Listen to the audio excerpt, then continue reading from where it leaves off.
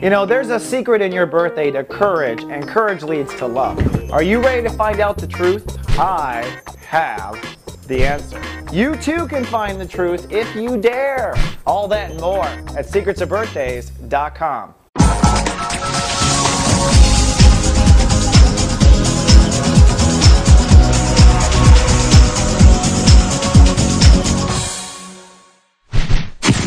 Hello, Your Honor. Welcome to Friday. It's finally Friday. Sunny, chatty, and pensive today for the judge and juries of the zodiac.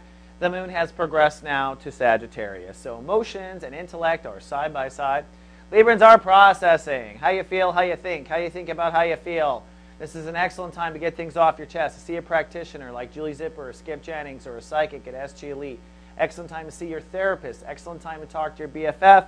Excellent time for you to blog, Diana Ring, our Libra blogger. So get it off your chest and share. And by the way, tomorrow is Love Fest Day, and our bloggers, including Diana, will be posting some Love Fest energies tomorrow on the mothership. Zipping in the sun, it's actually about decisions today. I think that's where all that intellectual activity is based. Time to decide. Decide what your heart doesn't want. That's what we're going to do here in Chapter 1 of Sun in Aquarius. What Librans' hearts don't want. Now, sometimes we talk ourselves into wanting it all.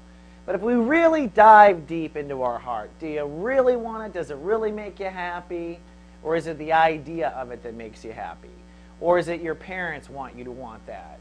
So today is a day of decision, of what our heart doesn't want. You know, I don't have to have a white wedding. You know, I don't have to have a big carnival at this area of my life. There are things my heart really wants, and there are things my heart doesn't want so much. And if you decide what your heart doesn't want, or decide what behavior is in the way of what your heart wants, I don't want this marriage because he's blocking all the fun. I don't want this job because I can never express my heart. By deciding what you don't want, you clear the space for what you do. And that's really the transition of the weekend.